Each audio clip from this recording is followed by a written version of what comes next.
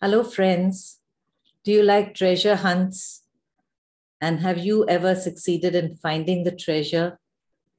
When our children were small, they would sometimes make a birthday gift more exciting by hiding them somewhere in the house. And then they would place a trail of clues for the birthday boy or girl. One morning, in fact, we woke up to find the whole house was like a spider's web. That's because my older son had made a string trail all around the house for his little brother to follow. So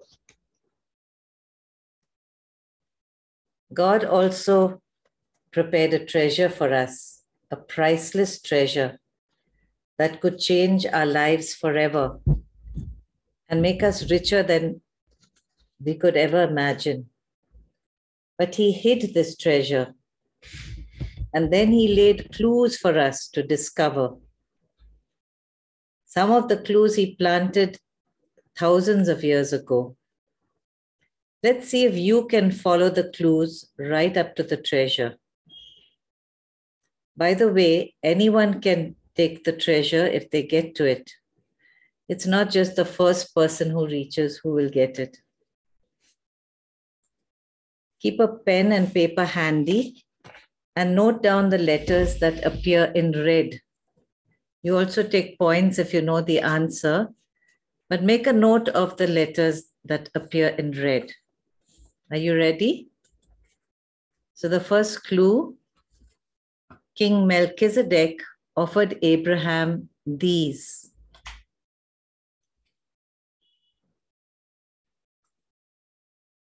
Bread and wine. This was the first reading for today.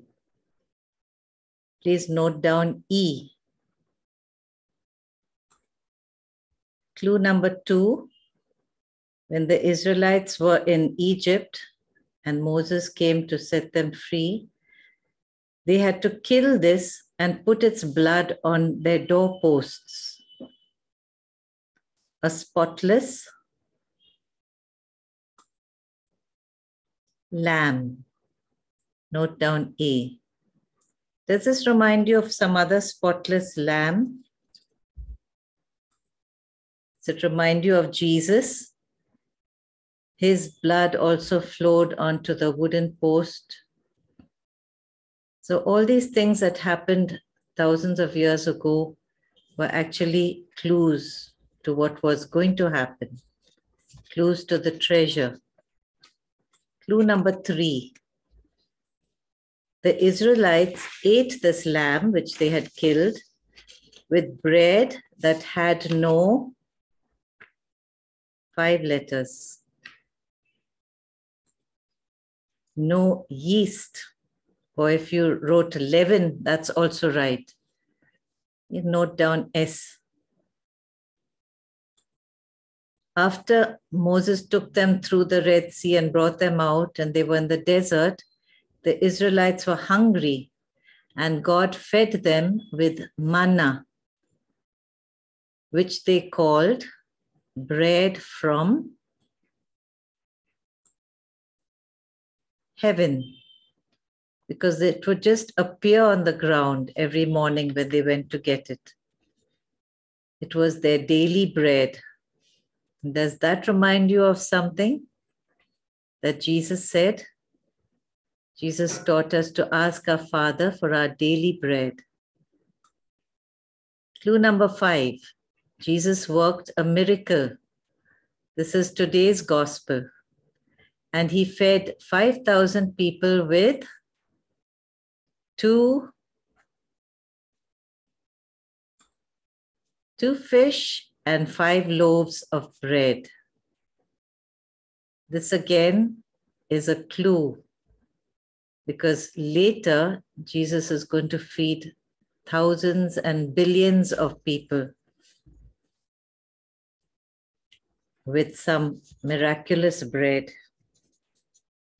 Clue number 6. Soon after this happened, people started talking to him about bread and saying, Jesus, God gave us manna in the desert. What about you? Are you going to give us manna every day? And Jesus said, I am the something bread that came down from heaven. I am the living bread that came down from heaven. If anyone eats this bread, he will live forever. Better than manna. Clue number 7. Jesus told a story about a king who invited everyone, rich and poor, to the wedding something of his something. To the wedding feast of his son. So Jesus is talking about a feast and about the king's son. Does that make you think of somebody? Of some kind of feast? Clue number 8, the last one and the best clue. At his last meal, Jesus took the bread and the something of something and said, "This is my body, this is my blood. Take it and eat it and drink it."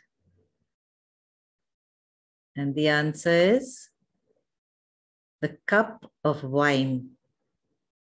Write down C and U. Okay, so now you've got all your 9 letters. Can you unjumble them? The treasure is hidden in the... Anyone got the answer? E, U, C, H, A, R, I, S, T. In the Eucharist. And what is this treasure? It is the body and blood of Jesus. It is Jesus himself. Today we celebrate the feast of the body and blood of Christ. Why did I say this treasure is hidden? It's because we can't see Jesus. The bread and wine look and feel and taste like bread and wine. But it is really Jesus. It is the Son of God, the Almighty God, who has made himself into a little piece of bread and a little wine. How do we believe such an impossible thing? The main reason is because Jesus said it himself, and Jesus is the truth. He doesn't tell lies. He said, "This is my body. This is my blood." Sometimes I wonder, why does Jesus hide himself? Why doesn't he just make the bread and wine glow, let light shine, or let his face appear in it? I don't know the answer. Maybe he wants us to search for him and to love him and believe in him, even though we can't see him as a person. I'd like to tell you a short story about a young girl who recognized Jesus in the Eucharist and fell in love with him. This girl's name was Catherine. When she was just a child, she gave her heart to Jesus. And she said, "Jesus, I will be your bride and I'll never marry anyone else." When she grew up, she would spend her time in her parents' house in a small little room, which she made into her little chapel. She would spend hours and hours talking to her bridegroom, Jesus. And then Jesus told her, "Catherine, go and look after the sick people for me." And Catherine was very happy to do this. She would lovingly take care of those whom nobody else wanted to even touch or go near. Catherine really loved the Eucharist. She loved Holy Communion because she knew for sure that it was Jesus himself. And after receiving Jesus, every time she received Holy Communion, she would fall down unconscious and lie on the ground for hours. And she was in ecstasy. She was very, very happy and very close to him. One day, a rich lady said to her friends, this sister Catherine is a fake. She's just pretending so that everyone will think she's holy. Watch me, watch me. So she went up to the communion rail where Catherine was lying unconscious and pretended to pray. Then she took her hat pin, which was long and sharp like a knife, and slyly poked it into Catherine's foot. Blood gushed out of the wound, but Catherine didn't budge. She just kept lying on the ground with a sweet smile on her face. Only after hours, when she woke up, she cried out in pain. For 7 years before her death, Catherine stopped eating completely. The only thing that entered her mouth was Holy Communion. But somehow, by a miracle, she didn't get tired or weak. In fact, every afternoon after she received Jesus, she would get stronger. Catherine died when she was 33 years old, the same age as Jesus. And now we know for sure that she is happy with her beloved bridegroom. What about us? Do we believe that Jesus is really present in the holy body and blood? Though we can't see him with our eyes, do we try to see him and talk to him in our hearts? Listen to what Jesus said to Saint Faustina, another young sister who loved him. He said, "Know, my daughter, that when I come to a human heart in Holy Communion, my hands are full of all kinds of graces which I want to give to the soul. But souls do not even pay attention to me. They leave me to myself and busy themselves with other things. Oh, how sad I am that souls do not recognize love. They treat me like a dead object. Consider my love in the Blessed Sacrament." Now, Jesus is telling us what to do. "Here I am entirely yours, soul, body, and divinity, as your bridegroom. You know what love demands. One thing only: reciprocity. Reciprocity, which means giving back, exchange, not just taking, but also giving." Friends, spend a little time, ask the Holy Spirit to help you find this treasure, this wonderful treasure that God has prepared for us from the beginning. Ask him to help you to discover him, to recognize him, and to just love him, even though you can't see him.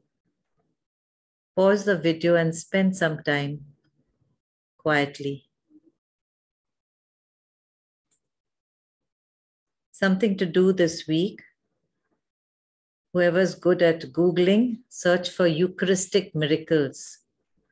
There are some Eucharistic miracles scientifically proven. And together, share what you find with one another. This will help you to grow in your faith and realize Jesus is truly present. So if you'd like to comment, you can click on the blue link and that will take you to YouTube. And if you can think of someone who would appreciate and will benefit from this, share it with someone else. Bye from Family Faith Time.